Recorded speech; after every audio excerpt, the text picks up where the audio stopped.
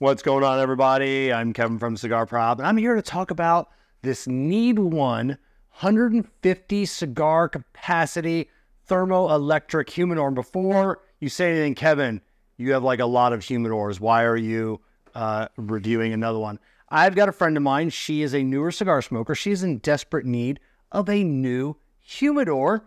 Reached out to Needone. Like, hey, would you like me to do a review? And if I like the humidor, I will post it, and then I will forward this on to a worthy sister of the leaf.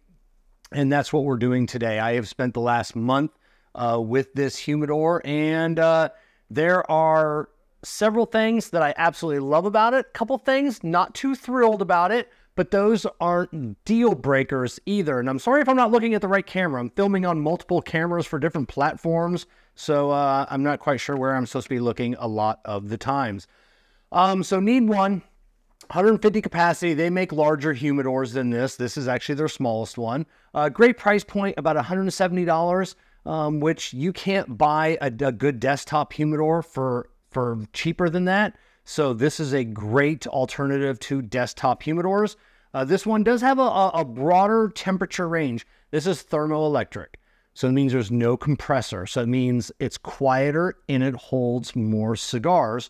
Thermoelectric does have its downside, and that is the temperature range in which it operates. Now, Needone says they have a wider temperature range, so you can stick this in an environment from 41 degrees Fahrenheit to 78 degrees Fahrenheit. Most thermoelectric humidors, that's normally around 60 to 78. When you start to fall in between that, they don't work quite as efficiently. Thermoelectric means they use a Peltier device, aka a heat sink, to heat and cool the unit. For me, in Florida, I am in my home cigar lounge. It is a constant 72 degrees inside this lounge, sometimes a little chillier. For me, using this unit, I would just unplug it. I wouldn't even plug it in. I would just use this as a desktop humidor because the temperature doesn't fluctuate inside here. So for me, there's no reason to keep this plugged in all the time, but you may have a man cave, you may have a basement where you need the heating and the cooling.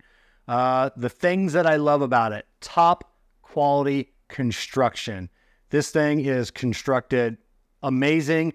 It's beautiful. It's sexy. It's all black. It's got a fantastic clear face. You can see your cigars. And unlike some other ones, it actually has a light that works.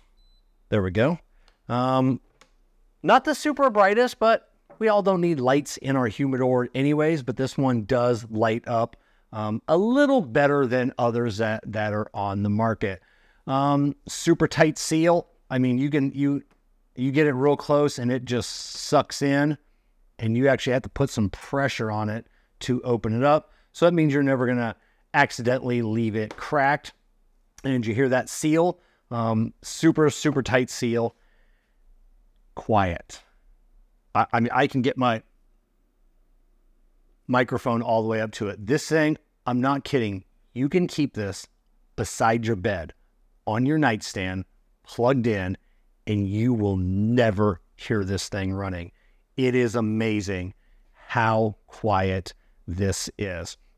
A couple things that I'm not a fan of on this humidor and others like this. It's not just relegated to this particular humidor.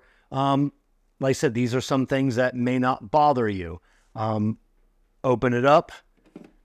You can't get the drawers out. You got to open the door past 90 degrees to get the door out. Probably thinking, Kevin, you're just being nitpicky.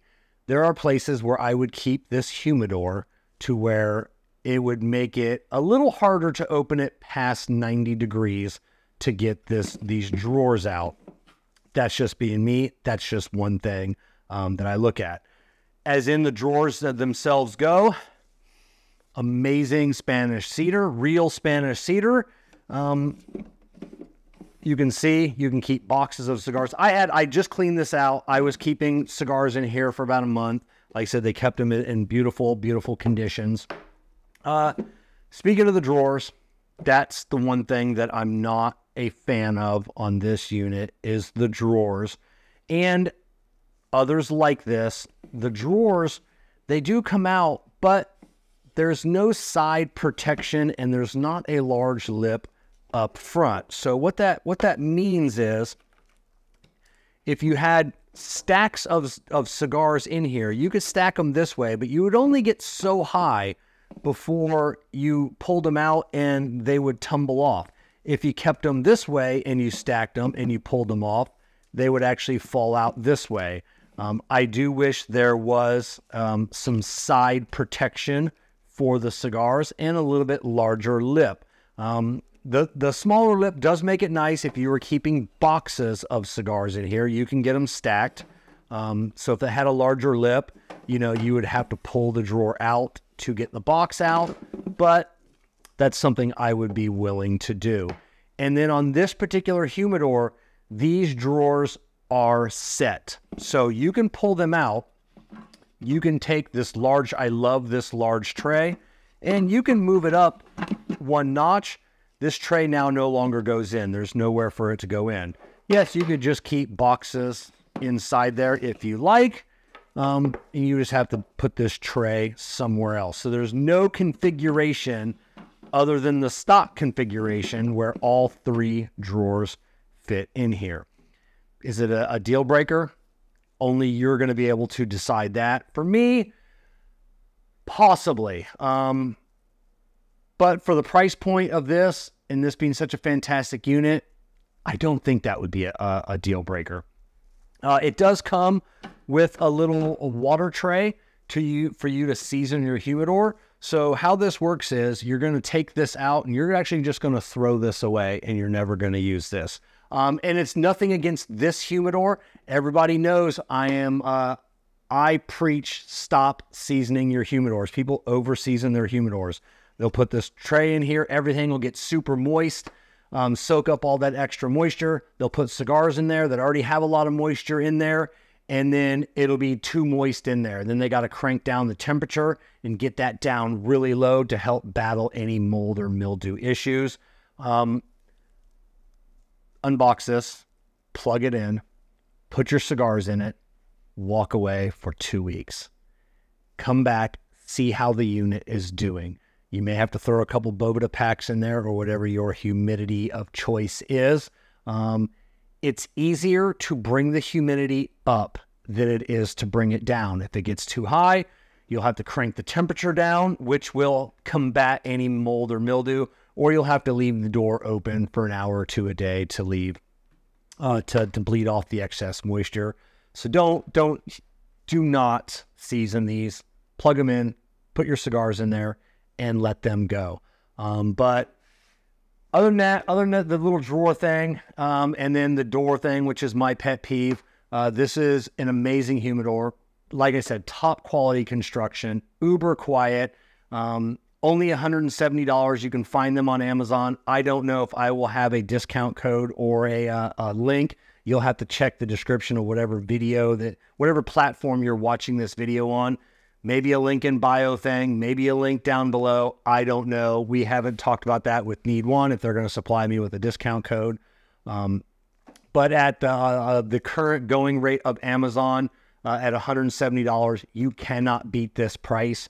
Like I said at the beginning, you can't find a good quality desktop humidor for under $200 that will hold 150 cigars, and that is absolutely just maintenance free. So check out Needone humidors. I will leave a link to their Amazon page. If there is a coupon code or anything that'll be in the description or a link in my bio. Check them out. If you're in need of a humidor, if you need one, buy one. That's actually pretty good. Need one, you should use that. So, all right, cats and kittens, we'll catch you on the flip side.